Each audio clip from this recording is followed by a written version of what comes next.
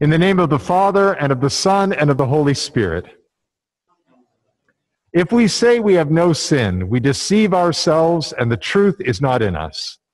But if we confess our sins, God, who is faithful and just, will forgive our sins and cleanse us from all unrighteousness.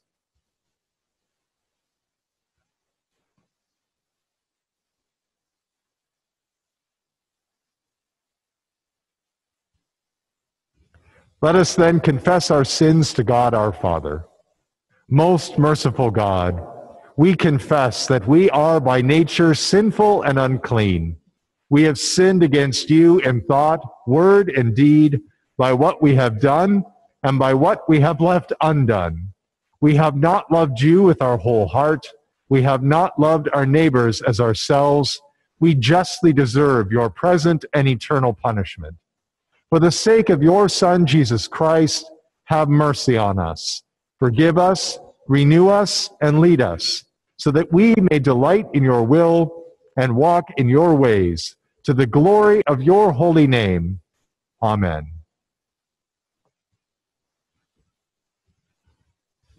Almighty God, in his mercy, has given his Son to die for you, and for his sake forgives you all your sins. As a called and ordained servant of Christ, and by his authority, I therefore forgive you all your sins. In the name of the Father, and of the Son, and of the Holy Spirit. Amen. Lord, have mercy upon us. Christ, have mercy upon us. Lord, have mercy upon us. The Lord be with you. Let us pray. Lord God, in the glorious transfiguration of your beloved Son, you confirmed the mysteries of the faith by the testimony of Moses and Elijah. In the voice that came from the bright cloud, you wonderfully foreshadowed our adoption by grace. Mercifully make us co-heirs with the King in his glory, and bring us to the fullness of our inheritance in heaven. Through the same Jesus Christ our Lord, who lives and reigns with you and the Holy Spirit, one God, now and forever. Amen. You may be seated as we reflect upon the Lord's word to us today.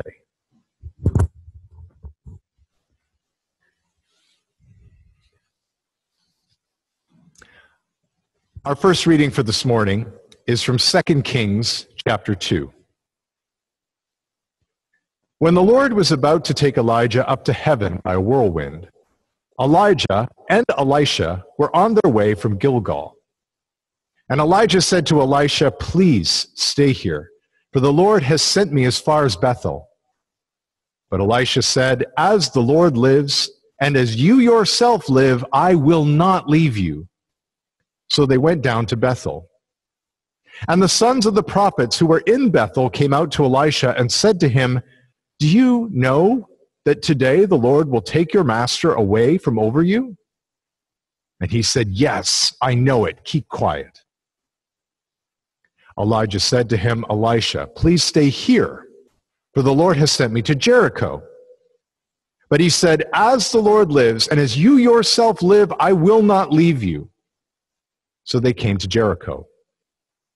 The sons of the prophets who were at Jericho drew near to Elisha and said to him, "Do you know that today the Lord will take away your master from over you?" And he answered, "Yes, I know it. Keep quiet." Then Elijah said to him, "Please stay here, for the Lord has sent me to the Jordan." But he said, "As the Lord lives, and as you yourself live, I will not leave you." So the two of them went on. 50 men of the sons of the prophets also went and stood at some distance from them, as they both were standing by the Jordan. Then Elijah took his cloak and rolled it up and struck the water, and the water was parted to the one side and to the other, till the two of them could go over on dry ground. When they had crossed, Elijah said to Elisha, "Ask what I shall do for you before I am taken from you." And Elisha said, "Please, let there be a double portion of your spirit on me." And he said, "You have asked a hard thing. Yet, if you see me as I am being taken from you, it shall be so for you. But if you do not see me, it shall not be so.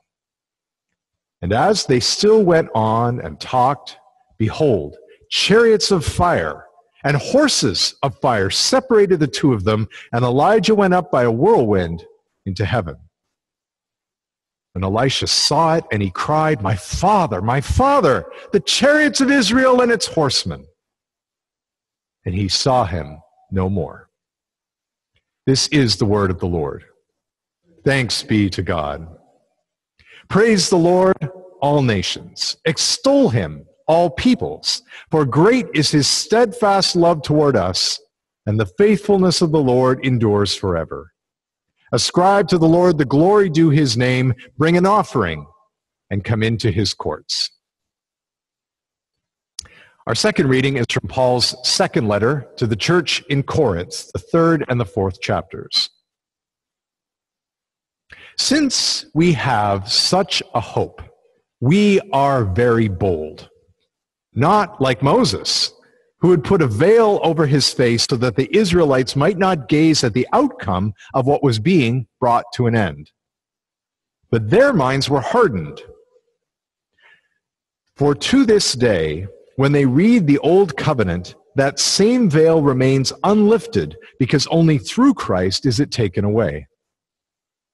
Yes, to this day, whenever Moses is read, a veil lies over their hearts. But when one turns to the Lord, the veil is removed. Now the Lord is the Spirit, and where the Spirit of the Lord is, there is freedom. And we all, with unveiled face, beholding the glory of the Lord, are being transformed into the same image from one degree of glory to another. For this comes from the Lord, who is the Spirit. Therefore, having this ministry by the mercy of God, we do not lose heart. But we have renounced disgraceful, underhanded ways. We refuse to practice cunning or to tamper with God's word. But by the open statement of the truth, we would commend ourselves to everyone's conscience in the sight of God. And even if our gospel is veiled, it is veiled only to those who are perishing. In their case, the God of this world has blinded the minds of the unbelievers to keep them from seeing the light of the gospel of the glory of Christ, who is the image of God.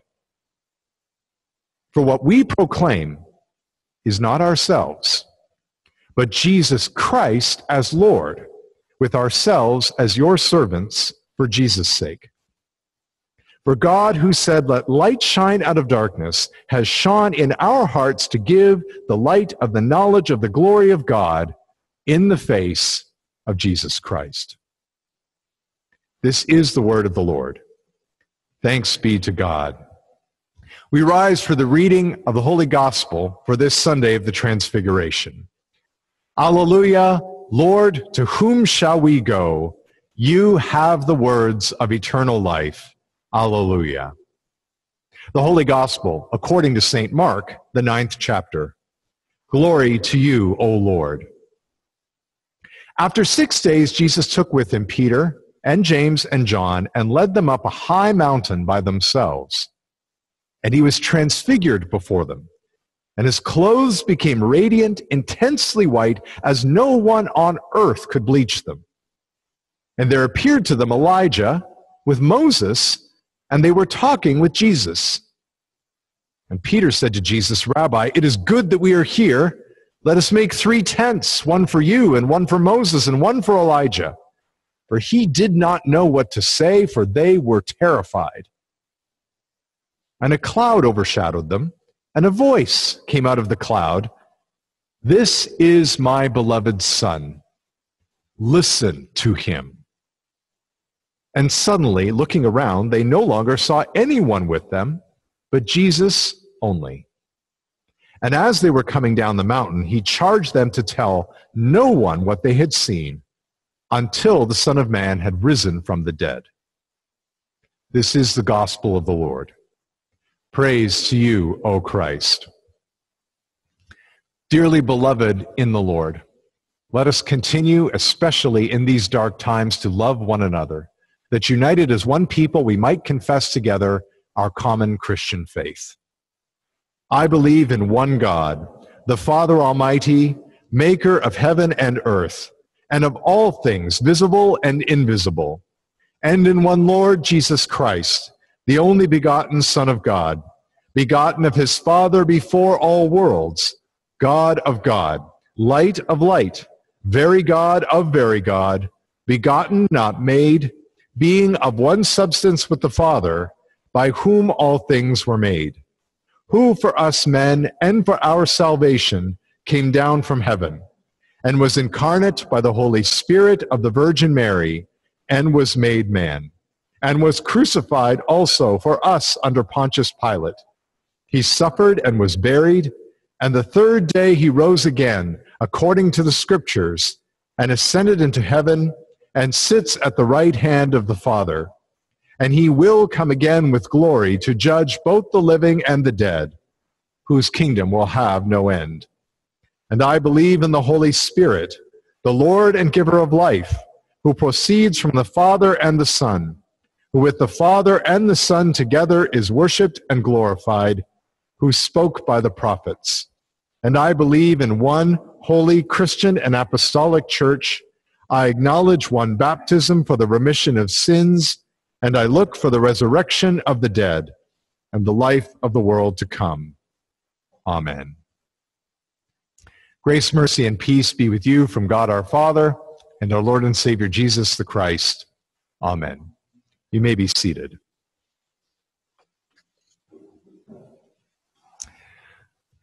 So yes, indeed, this is the Feast of the Transfiguration.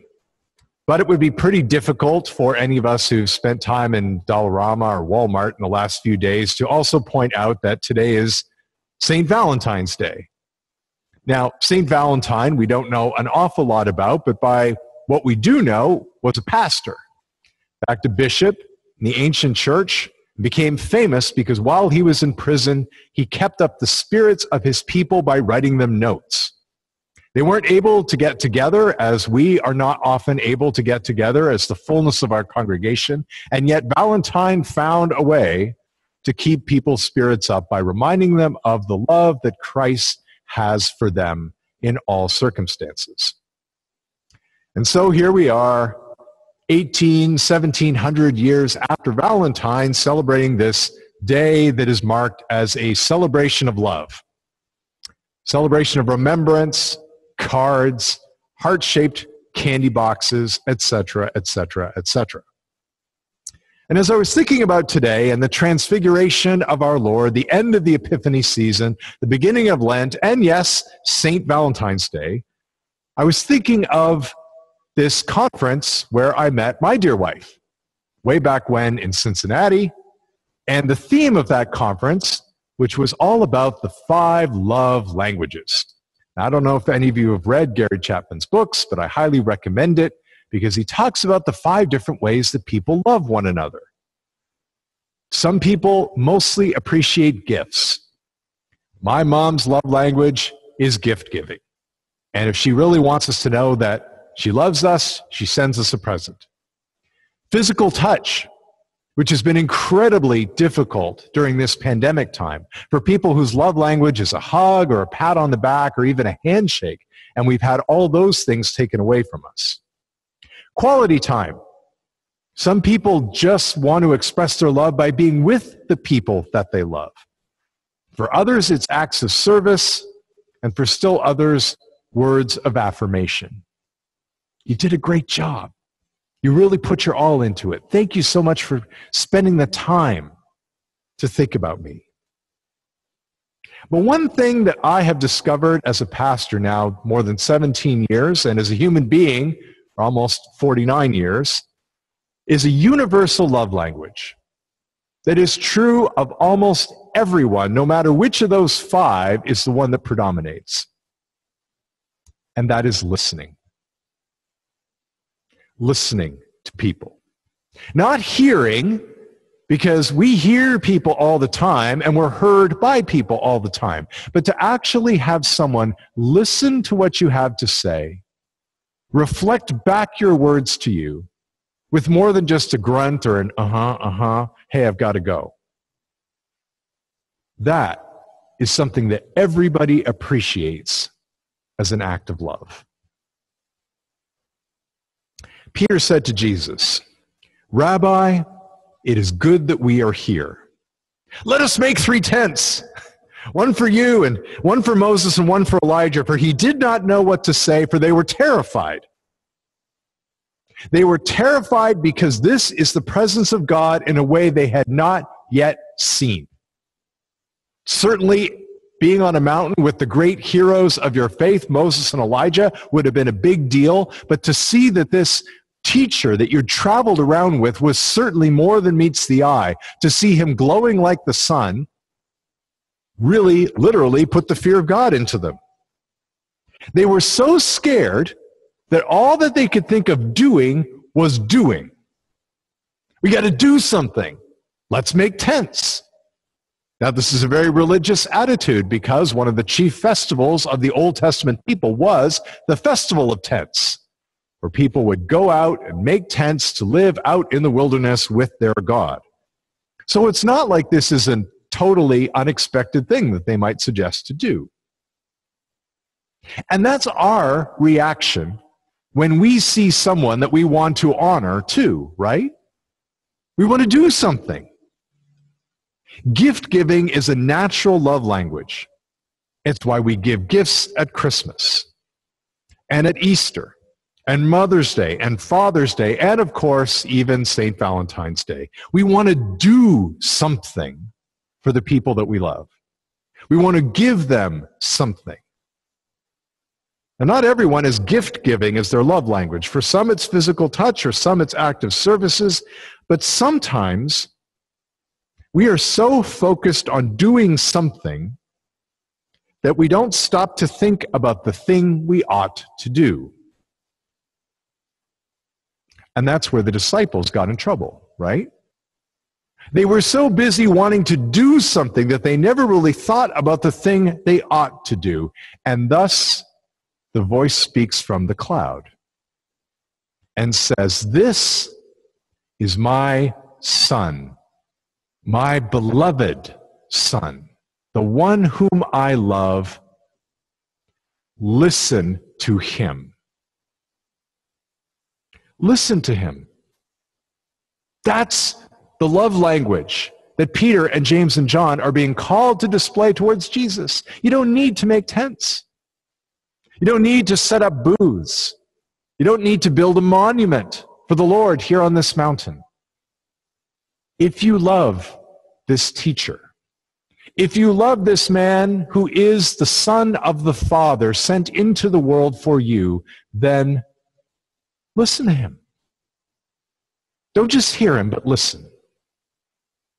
In Deuteronomy chapter 18, the same Moses that was there on top of the mountain with Jesus heard the cry of the people that they never wanted to see God show up like he did on top of Mount Sinai ever again. Too much thunder, too much lightning, too much shock and awe.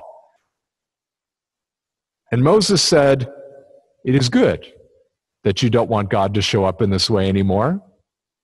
And so the Lord your God," Moses said, "will raise up for you a prophet like me from among you, from your brothers. It is to him you shall build temples, set up booths, construct an altar, give gifts to? No. It is to him you shall listen." And so we see how the disciples have such a hard time of this. Everything that Jesus said encountered opposition, encountered even opposition amongst the disciples. A rich young man comes to Jesus and says, "What must I do to inherit eternal life?" And Jesus said, "Keep the commandments, sell everything you have, give it to the poor, and come and follow me." But he was unable to listen to what Jesus had to say, and so he went away. Peter and James and John, despite all of this talk from Jesus about being a servant, that he had been sent into the world to offer his life as a ransom for many, still come to him and say, Who's going to be the greatest in the kingdom of heaven? What do we need to do to show God that we are ready to sit next to you on thrones and rule over Israel? And Jesus takes a little boy, little child, and says, become like this little child and welcome him in my name. The disciples weren't listening. 3 times in each of the Gospels of Matthew, Mark, and Luke, Jesus says the Son of Man will be crucified and after 3 days rise again. That seems pretty straightforward, and yet the disciples aren't listening because they don't understand what he's saying, the gospel writers write down, and they were afraid to ask. True listening requires asking. And if the disciples wanted to show that they loved their Lord, they should have simply come and said, teach us about this dying and rising, and we will listen. A new commandment I give to you, that you love one another. Just as I have loved you, you also are to love one another. By this all people will know that you are my disciples, if you have love for one another. The last words of Jesus to his disciples on the night in which he is betrayed. When we don't listen to Jesus, we can't say we love him. It's that simple. And the worst thing about that is when we don't listen to Jesus, we do not let him love us. Because the way Jesus loves us is by speaking to us and giving us the gift of his word, his promises, his good news, his announcement of what he has done for each and every one of you, to deliver you from sin, to give you the promise of eternal life, to promise you a place in his kingdom. When we don't listen to Jesus, we miss out on those gifts. And we go through life anxious and worried and burdened by guilt. Jesus gives us the gift of his own body and blood on the night in which he was betrayed, when he should have been thinking about all sorts of other things, like what was going to happen in the next hours ahead. I know each and every one of us would be if we knew we were about to be executed in a horribly painful way in the next few hours. But Jesus spends his last time with his disciples speaking to them a word of promise.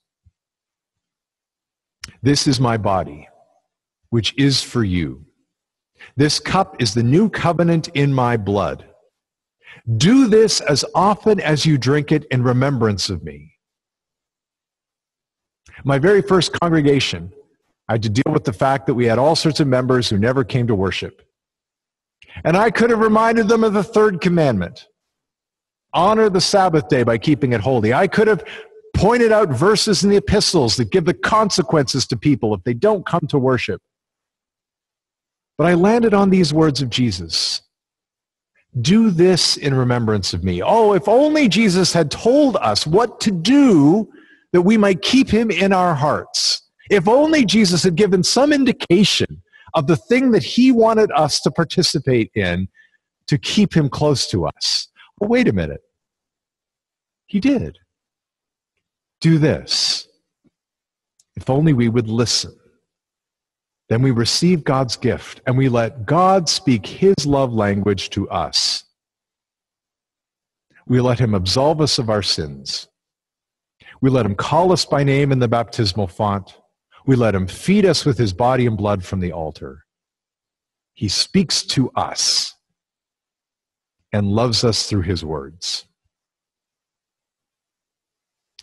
Mennonite professor and pastor David Augsburger once said this: being heard is so close to being loved that they are almost indistinguishable.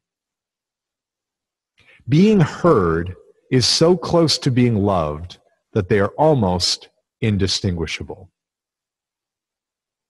How does one love the Lord our God? By listening to him. And when we listen, we hear God's love showered on us. For what we proclaim is not ourselves, but Jesus Christ as Lord, with ourselves as your servants for Jesus' sake. For God, who said, let light shine out of darkness, has shone in your hearts to give the light of the knowledge of the glory of God in the face of Jesus Christ. Listen to him, and you will find in his words his love. In the name of Jesus Christ. Amen. I don't have too much in the way of announcements, except first of all, prayer requests. Our sister Catherine Kolar is still in hospital. She is being treated for a blood clot in her leg, went in quite suddenly. As we all know, we're all a little bit nervous about going to hospital these days, but I'm glad that she did go, and she's getting treatment for that, some blood thinners. Our brother Massey is still recovering from his surgery. We have our sister Olive, who is at the Mount Sinai Rehab Center in Côte-Saint-Luc. So she is going through some rehab there and determination of where she's going to be going next. And then Carrie Neal in Saint-Jean is still recovering from COVID. So we keep her in our prayers as well. We are going to be back to our regularly scheduled every second and fourth Sundays having communion here. We are still in code red, which means only 10 people at a time. I would like to ask all of you who are gathered here today, how many of you, Lord willing, snow willing, will be back for communion in 2 weeks? Can you put up your hands? All right, so 1, 2, 3, 4, 5, 6. Gulam, you're not sure? You would be back in 2 weeks for service here? Okay, yes. So here is what I would plan to do, because we only have, I think, 4 or 5 at each of the other 2 services. I'm going to try and get in touch with all of you. Hopefully, Emily and I have your contact information, just to confirm you will all be here, and I will maybe only do 2 services in 2 weeks. I think we can get through everyone for 2 services. Next Sunday will be online, and we are going to have a really joint service with our brothers and sisters in the Cayman Islands. They are very close to getting their new pastor. He'll be arriving, Lord willing, in 3 weeks, but they are going to set up their parsonage in the Caymans to simultaneously broadcast our service, and they're trying to encourage as many of their members as they can to come together at the parsonage to worship and join us. So I'm hoping as many of you as possible can join us online so that we can continue to give them that encouragement that Valentine gave to his people through letters, which isn't the same as worship, but yet kept their spirits up through the word. Any other announcements? My one last reminder, because it's been 2 months since we've done the Lord's Supper, 1 household at a time for each side. So family would be on one side, and then Avery and Emily could be here, and then Philippe, and then Lango, and then Gulan, and Bakshiram Paul, and then Angelo, and Michael. No, Andrew. See, it's been 2 months. I've got to get back in the routine. Having said all of that, let us join our hearts and minds together in prayer and prepare to receive the Lord's Supper.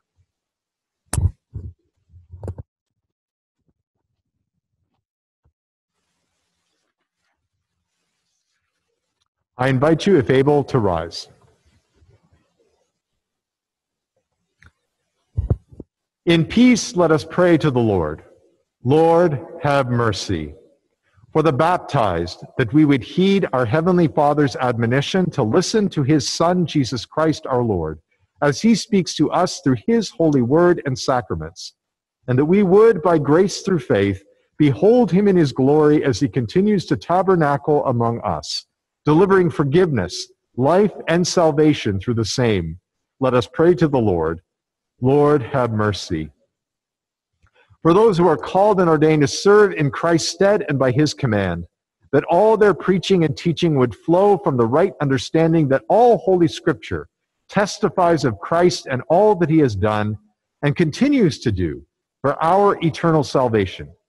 And for those pastors who have strayed from the true gospel and faith, that by the power of the Spirit working through the word, they might be restored.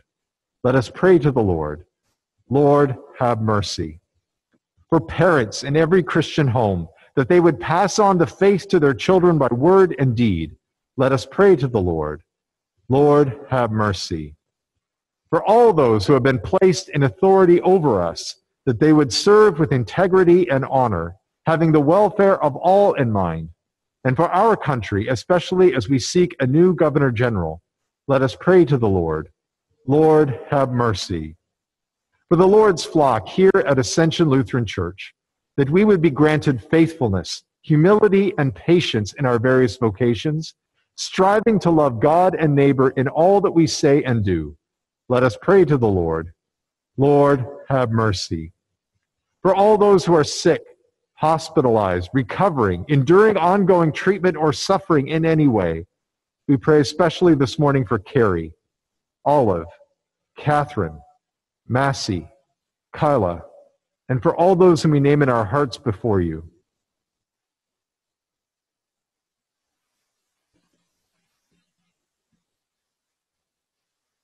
We pray too for all of those who are suffering from, recovering from COVID, and all of our healthcare workers as they treat them, that they would know your peace and receive healing and relief according to your gracious will. We pray for those who mourn, that they would be comforted by the sure and certain hope of the resurrection. Let us pray to the Lord. Lord, have mercy. For those who come to the holy altar this day, to the holy communion of Christ's true body and blood, that receiving the forgiveness of sins, they would be strengthened in faith toward you and in fervent love toward one another. Let us pray to the Lord. Lord, have mercy. All this we pray in the name of Jesus Christ our Lord. Through him, with him, and in him, O God, Almighty Father, in the unity of the Holy Spirit, all glory and honor is yours, forever and ever. Amen.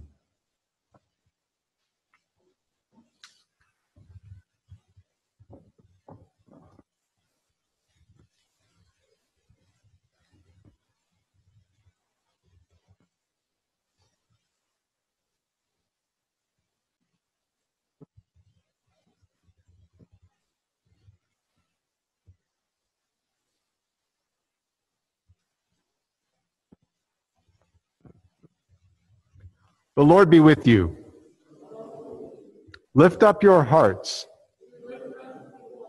Let us give thanks to the Lord our God.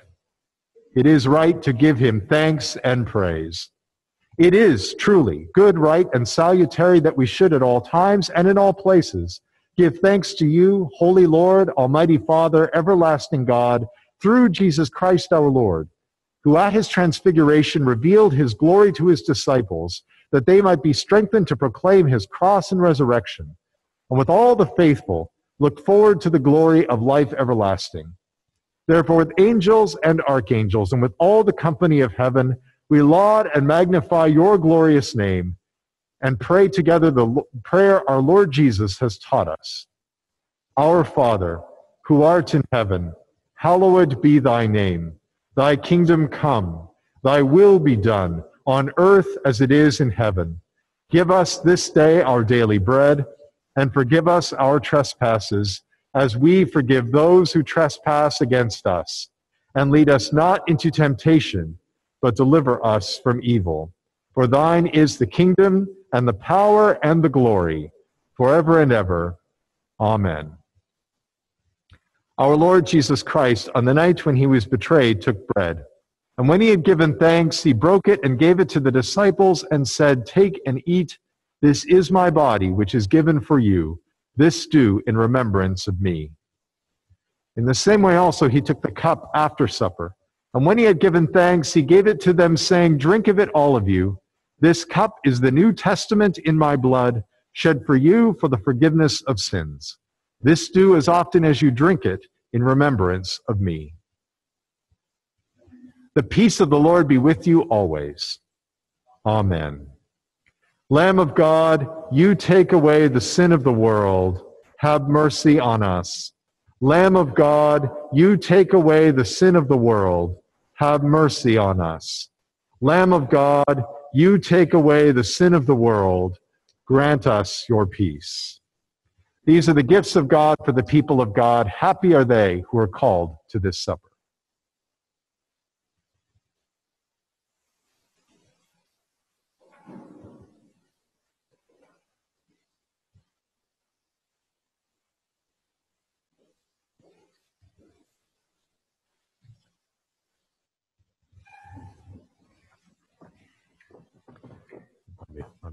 Otherwise, we have too many. Take and eat.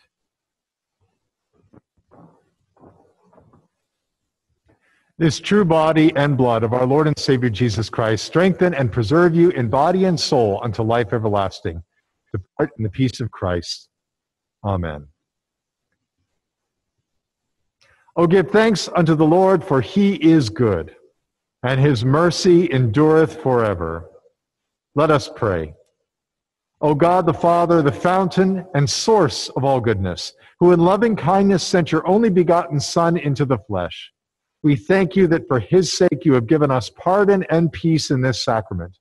And we ask you not to forsake your children, but always to rule our hearts and minds by your Holy Spirit, that we may be enabled constantly to serve you.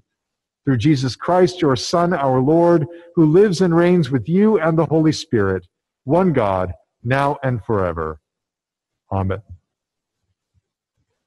The Lord be with you. Bless we the Lord. The Lord bless you and keep you.